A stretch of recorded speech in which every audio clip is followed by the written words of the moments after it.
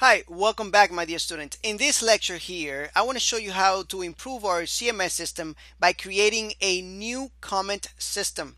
It's going to be very simple. It's actually going to be a lot better than what we have before. And let me just show you exactly what we have before, or what some of you already have.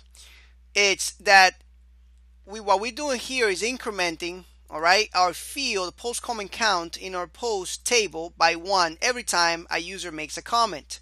All right, we're gonna do things a little bit different, and actually they're gonna be a lot more fun to do. All right, so we're not even going to deal with this. I want you to go to your post.php and I want you to delete this line. Just delete it, or if you want, just to have it as a reference, just comment that line out.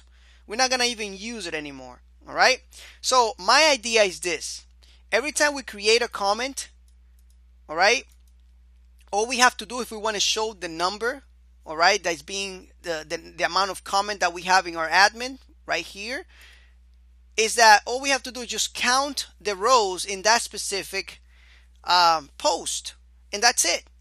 All right, once we count the rows for this specific ID, for this specific post, we can say, okay, it has 3 comments, it has 4 comments. We don't even have to increment that field by 1 anymore. We don't have to do comment count.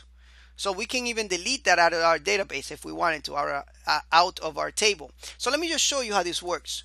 All right, so go to your view all posts, and we're gonna do this right here where we are echoing post comment count.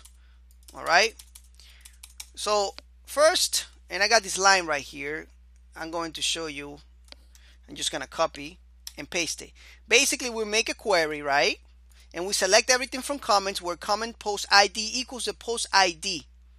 All right, remember that that's the comment post ID is the one that we are inserting. All right, right here, that's the comment count, right here. So we are inserting comment post ID,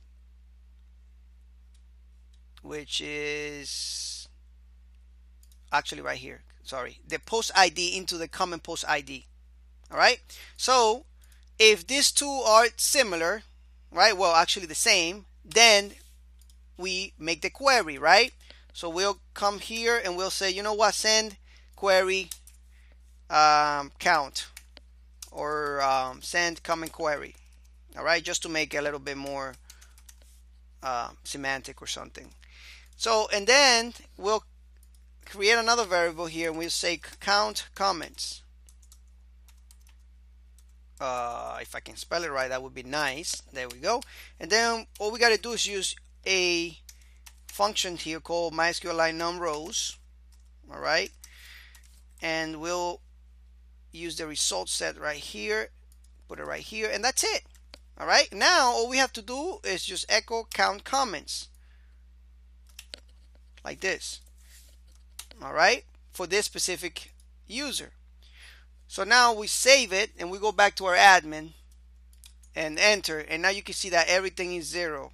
All right, and now we got 1 right here because we have a comment for this specific user. So for example, if I go to this post right here and I create a comment and I say, okay, my name is Edwin Diaz, support at edwindiaz.com, or actually Edwin School of Code, edwinschoolofcode.com. There we go. It's like a really cool website that I'm developing, and just saying something like my comment. All right, submit.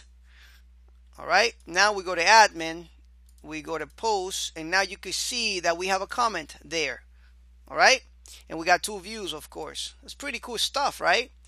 Now, it would be nice if we have a link here. We had a link where we click on this and we can see all the comments for this specific post.